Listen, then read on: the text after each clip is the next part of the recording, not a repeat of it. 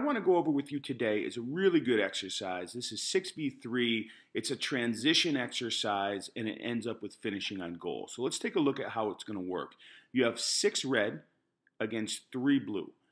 The red try to score on this goal with the goalkeeper. If the blue team wins the ball, notice how their players are set up.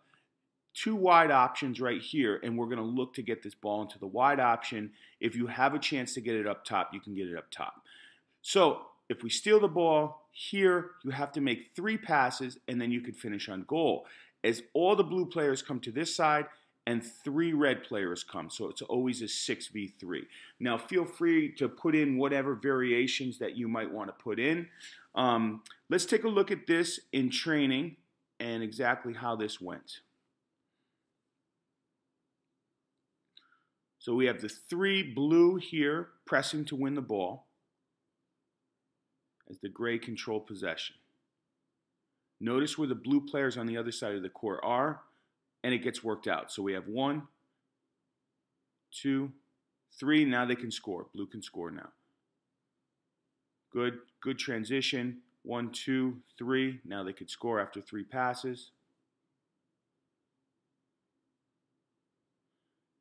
Now if gray wins the ball here, but they can't get it to the other side, obviously blue is going to try to press them and keep that ball on this side.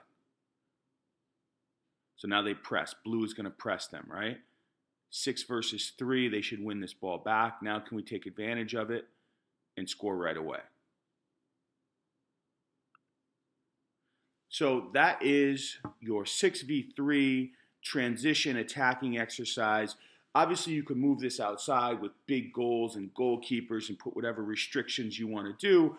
But this is my environment right now. Right now, I'm inside. We're playing futsal on a gym floor. So this is how I kind of adapt things and try to make them work. I hope you enjoyed that video.